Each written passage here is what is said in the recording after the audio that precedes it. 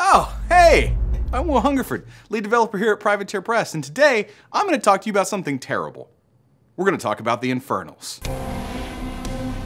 So we just finished the Infernal CID cycle. For those of you that don't know, CID is the Community Integrated Development Cycles, beta tests basically for new models that are coming out. A lot of times that we're trying to build certain rules, we're trying to add a certain narrative flavor to them. Usually we nail the balance pretty well, but I want to make sure that people are having fun playing with their toys. One of the challenges of balance on models, not necessarily just the probabilities and the mathematics of their actual just what they do on the tabletop, how often they hit and so on, but also just does it feel like the faction. Infernals are you're playing the ultimate bad guys.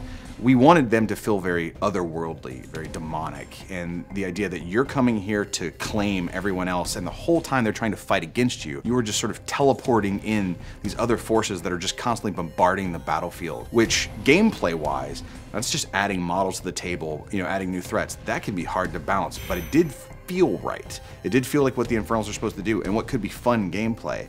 So finding the equilibrium between the narrative and the actual just pure balance was a pretty significant challenge during the CID process. I'll be honest, I don't care if it's the absolute most balanced thing on the planet. I don't care if it's chess levels of balance. If it's not fun, then we've failed. So thanks for hanging out with me, and I hope to see a lot of you at Lock and Load, where you'll get your first chance to pick up Infernals. And for those players picking up Infernals, I'm really excited to see the opportunities that they're about to get and all the terrible things they're going to do with it.